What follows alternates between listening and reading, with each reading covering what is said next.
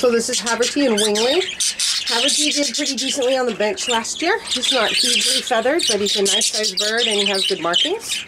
And that is Wingley. She's an opaline, and he is split to opaline. She came to me with a broken wing. She can fly, but she flies in spirals.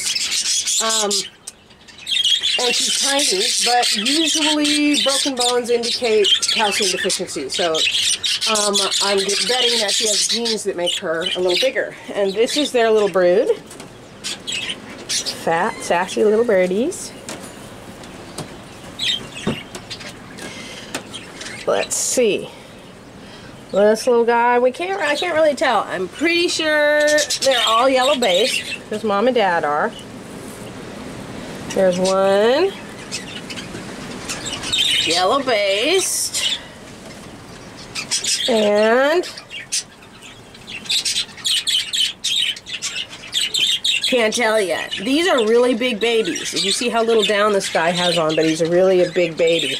So I think I'm probably right about Wingley's capacity for size genes. Babies are looking good. Okay, that's Haverty and Wingley. Haverty, you stinker. Well, I don't know what it is with the boys this time. They never used to do this. I have to catch him.